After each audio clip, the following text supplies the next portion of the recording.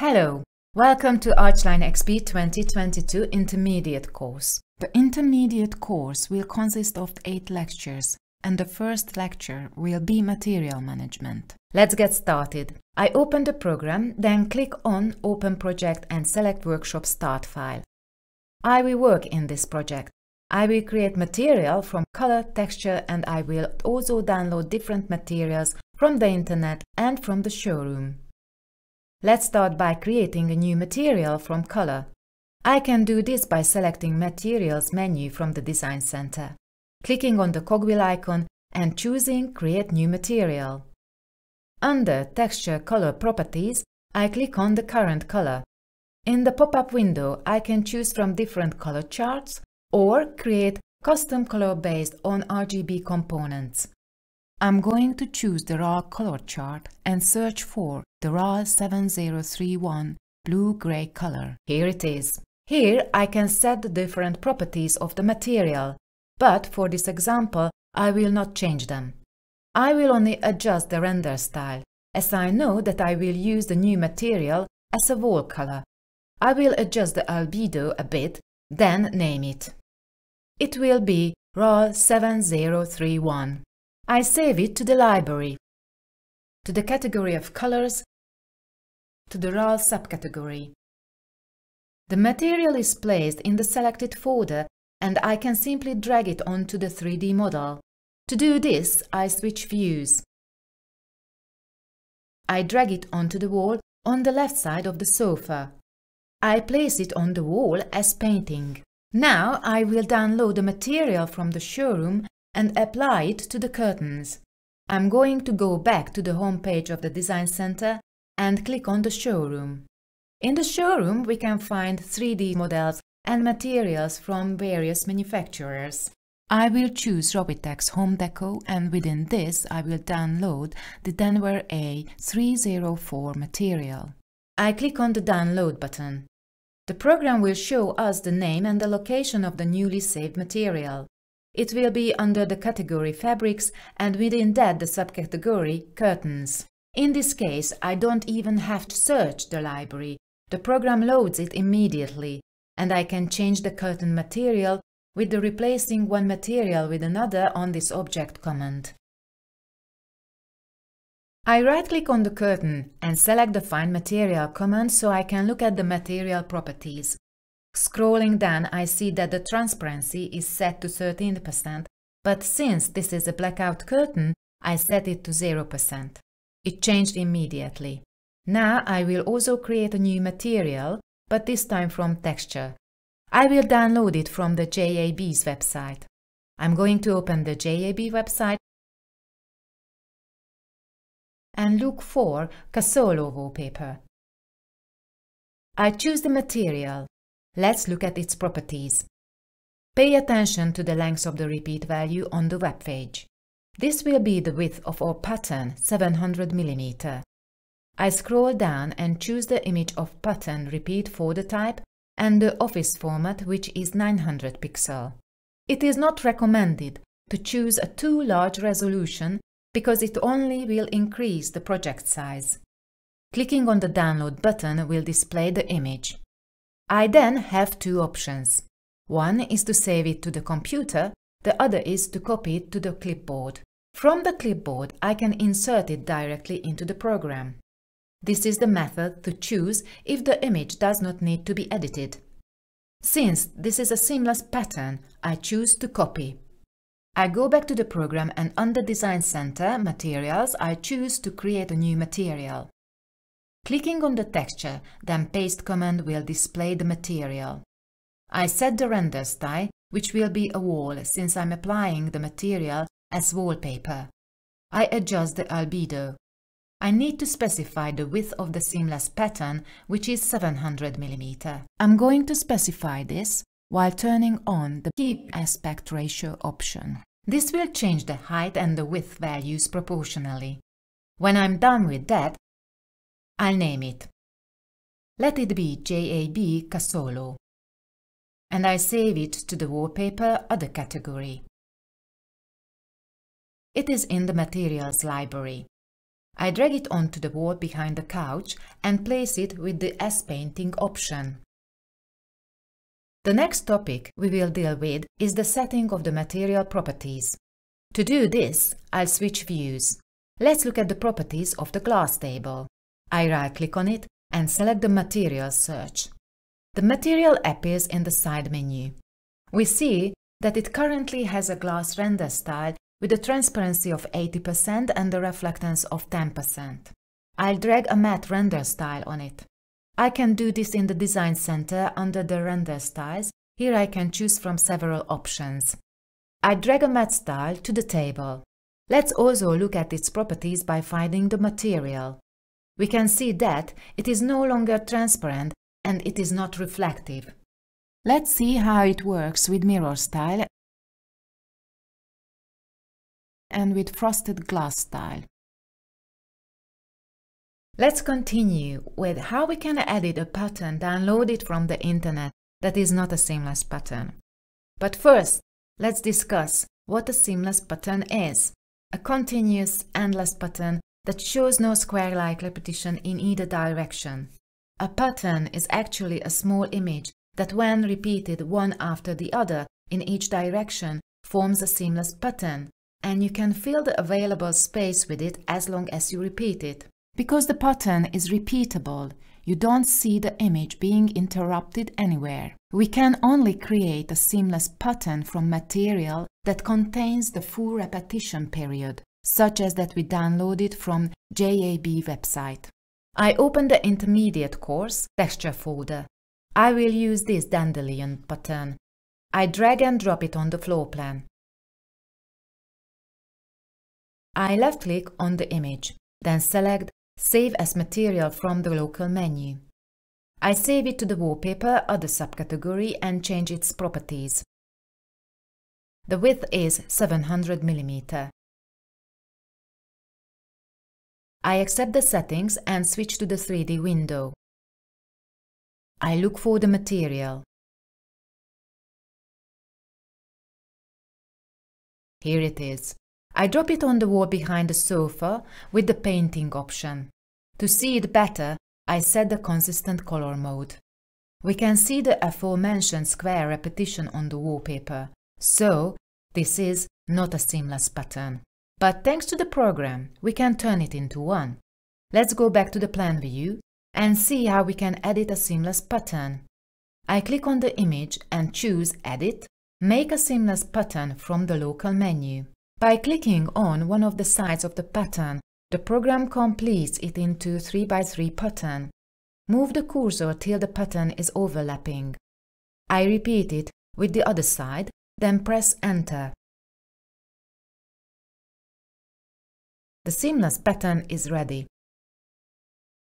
I save it as a material in the Wallpaper Others category. Let it be called Dandelion Seamless. In the pop-up menu, I activate the main aspect ratio option and set the width to 700 mm. I activate the 3D view and select the material I just saved from the library. I drop it on the wall as coloring. This is now a seamless pattern, square-like repetition. But what if we find some material on the internet that doesn't contain this repetition period? And we can't use this seamless pattern command I just showed you. Let's activate the floor plan view, and from the texture folder, I now select the Abstract 2 image and drag it onto the floor plan.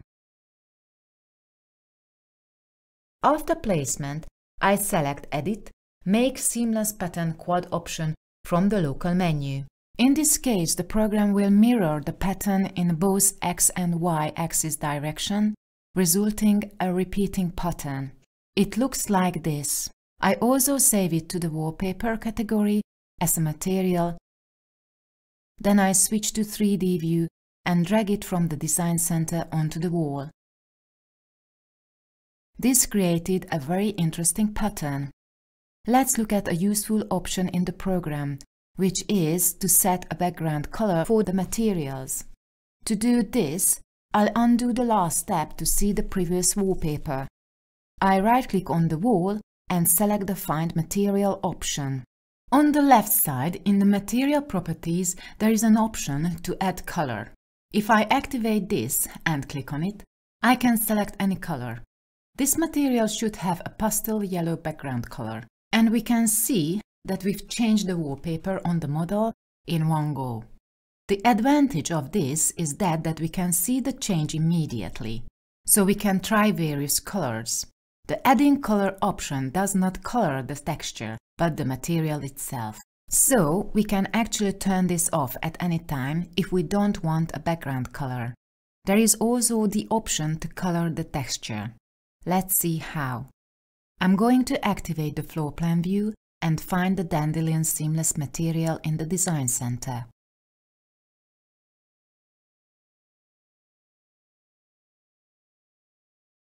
I place it as a raster image next to the other one in the floor plan.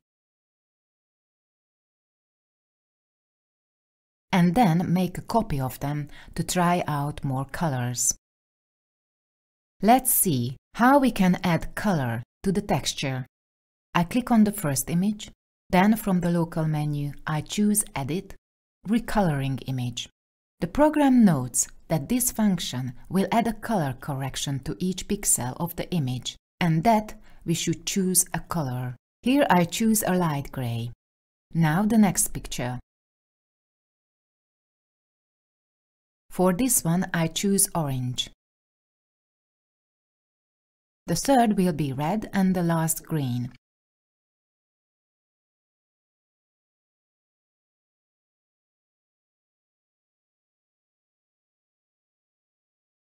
In order to use them, I have to save them to the library as well. I click on the orange one, then the local menu, Save as Material. Let this be color 1. I save the red one as color 2 and the green one as color 3.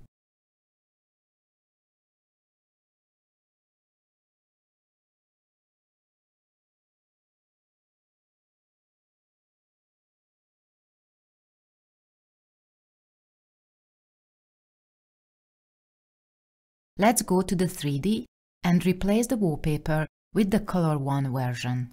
I use the Find Material command to view its properties in the side menu. We can see that the color adding is not set, so this is now the color of the texture. Now I will create a material with a transparent background. I activate the floor plan view and select and place the image, Abstract Wood, from the Texture folder.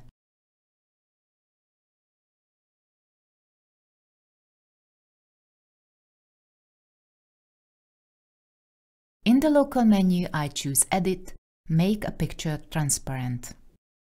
I need to specify which color should be transparent. I choose white. In the pop-up menu I can set the level of transparency. I accept it and then press Enter to close the command. I save the modified image as a material.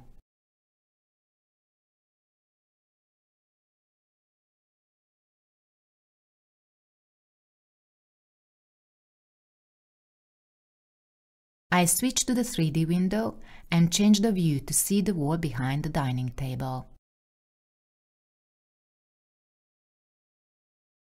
I choose Interior Properties, Picture on the Wall to set the properties of the picture. No frame will be needed, and I also disable the matting.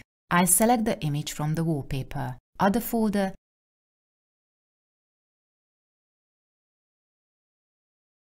and accept the settings. With the single object, Picture on the Wall command, I can place the wall sticker with the transparent background on the wall. The next topic is surface roughness, which can be used to give materials three-dimensional depths, creating a more realistic effect. We call this bump mapping. During the procedure, a more uneven surface is created by freely modifying the direction of the normal vectors of the model, thus creating the illusion of a more complex uneven surface. These normal vectors are stored in a texture. These textures are called normal map. It corresponds to the RGB3 color of the 3 axes of the coordinate system, so that the blue color falls on the axis pointing towards us. Therefore, normal maps are mostly bluish. Let's look at an example. I open the browser, type normal map, and look at the pictures. The bump map of materials can be specified in 3 ways in the program. The first is automatically by the texture of the material, the second is by selecting a built-in normal map from the list, or by using our own normal map texture, which we can download from the internet as I have just shown. I change view to place a brick texture on the wall between the kitchen and the living room. From the Design Center Building Brick folder, I choose the blockwork and drag it onto the wall as coloring. On the navbar, I switch back to the realistic effect to see the changes better. Let's look at the material properties. Find Material command shows it in the side menu. I'm looking for bump mapping. For materials with texture, if the scale factor is other than 0, a normal map is automatically added, creating the illusion of a 3D effect. Now let's see what this looks like. I'll set it to a larger value. The surface roughness must always be corrected by softness. Otherwise, a too rough effect is obtained. Specifying a surface roughness with a scale factor only makes sense on a suitable texture. On a color-based pattern, it is meaningless.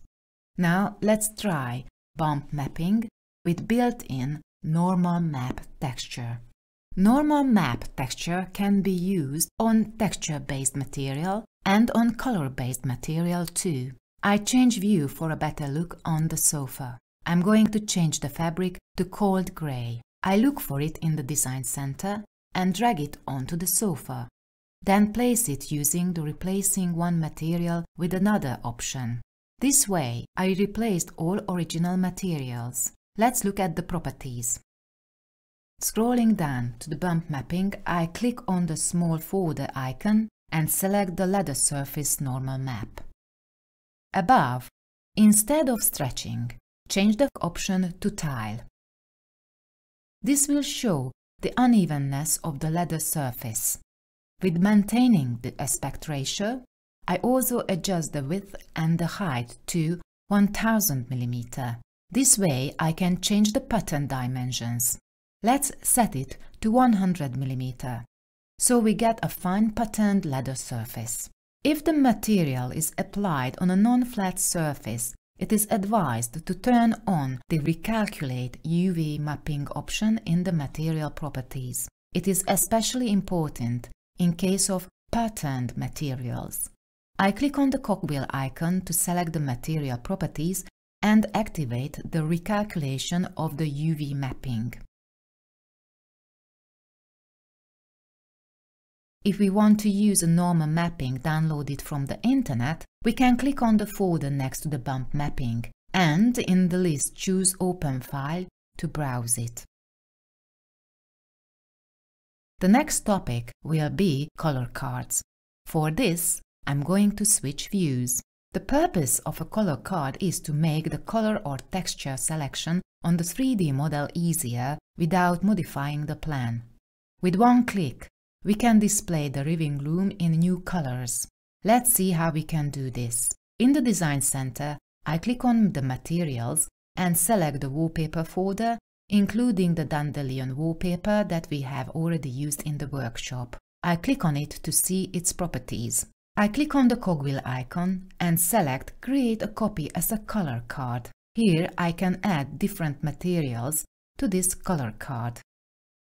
I name the color card wallpaper and I add more textures.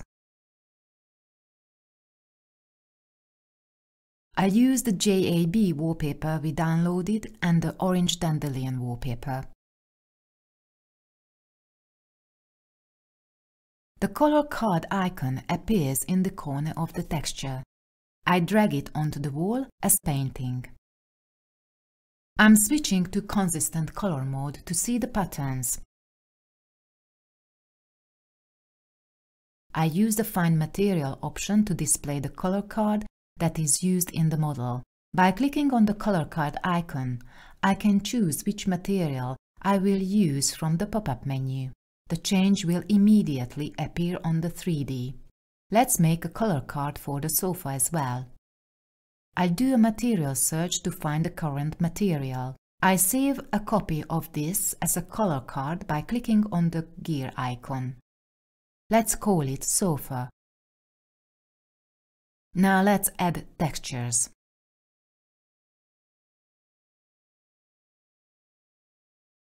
Let's have a textile linen 2, and then a patterned fabric. Let it be the booster fabric. I drag the color card onto the sofa, then select the replacing one material with another option. Clicking on the color card icon, I can change the fabric from the pop-up dialog. Now I would like to show you a very useful feature. This will be the color card manager. If we create different color cards, we can save different color card variations. Let's look at this in practice. I click on the home icon, go to the materials, in the model folder, and click on the cogwheel icon. I select the color card manager. Here I can pair up the color cards variation and save them as a style. For the first variation, I select textile as the sofa fabric and the JAB wallpaper.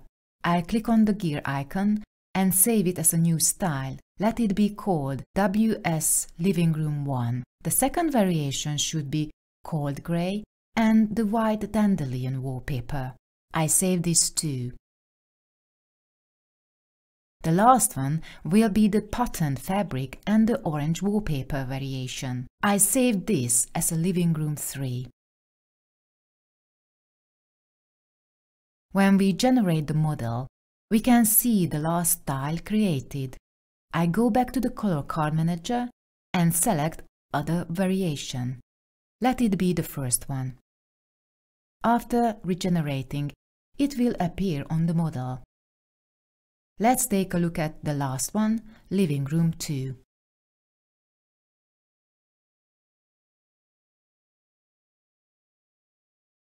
The last topic we cover is the new feature for 2022, the management of PBR materials in ARCHLine.XP. PBR materials open a new world to realism. PBR mean physically based rendering and allows us to simulate existing materials as realistic as possible under all lighting conditions. PBR materials are based on texture maps, and the maps describe the most important material properties such as diffuse, glossy, reflective, metallic, and so on. These materials can be accessed in two ways in ARCHLine. One is from the Design Center High Quality Materials catalog. This contains a variety of high-quality PBR materials. These materials are marked with a diamond icon. I drag this rusty material on the wall as painting. Let's look at its properties. I scroll down. We can see that we can give a material reflection, roughness, unevenness, not only with values but also with textures. This makes these materials much more detailed and realistic than the normal materials. Another advantage is that we have access to a huge, constantly growing database of these materials. I choose Interior Material Download command.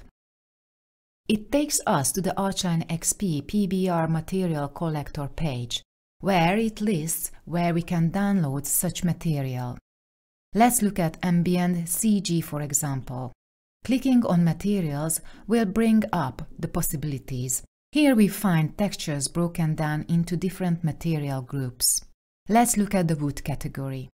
I'm going to download this herringbone pattern pocket. I have several resolutions to choose from, but I recommend downloading a maximum of 2K resolution because higher ones will slow down the work. I'm choosing 1K resolution. It is saved as a zip file. I open the folder and drag the file into the Design Center. No need to unzip it. The Material Properties dialog appears where I can change any of its properties. I change the render style to Pocket and make it a bit darker. We can see the change continuously in the preview. We can adjust its reflectivity, roughness, refraction, bump mapping, and size, just like a normal material. I save it to the library under its original name, in the Pocket, Alternating category. I can select it from the High Quality Materials folder or find it under Recently Created Content. Clicking on the material will bring up the wood floor texture, so it is that easy to import PBR materials into the program. This brings us to the end of the Material Management workshop.